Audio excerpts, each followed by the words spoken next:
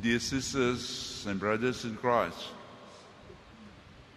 the gospel story tells us that someone among the disciples of Christ asked him to teach them how to pray to God.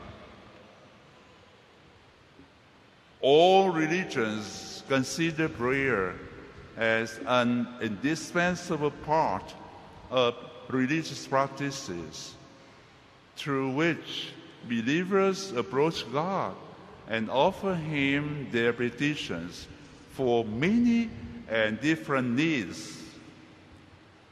Aware of their unworthiness before the Most Holy and Almighty, they feel in them profound reverence and great fear, which resound through the words of their prayer and reflect in their gesture of worship.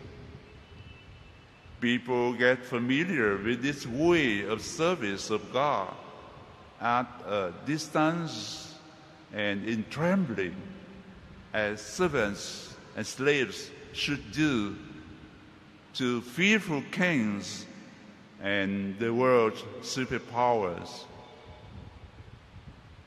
To the disciples' surprise and amusement, Christ tells them to pray to God just the way they taught to their mother and father.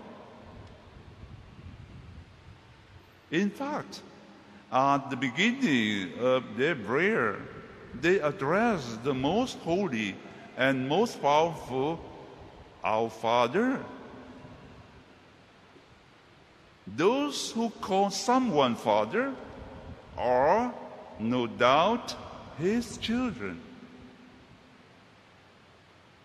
For the first time in the history of humanity, believers in Christ are taught by no one other than the beloved Son of God the great reality that the Almighty and eternal God, the Creator of the universe, source of all that is true, good, and beautiful, is their loving and caring Father.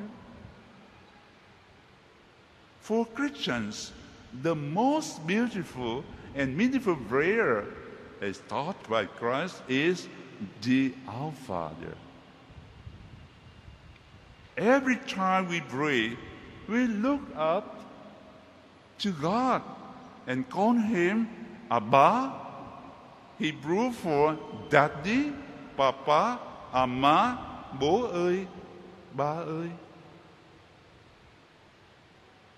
Our Father, this way of addressing God the Almighty, immediately builds up a strong confidence, a profound intimacy, and a sweet love for Christians to continue their talk to the Heavenly Father. Our Father, this way of opening the worship of God makes Christians feel at home to offer their Father in heaven the best of their gifts, which is their hearts filled with burning love and care for His great name, for His glorious kingdom, for His holy will, and with deep gratitude for His blessings of safe and happy life, for His merciful love and forgiveness of their sins, for His saving power from the forces of evil. Amen.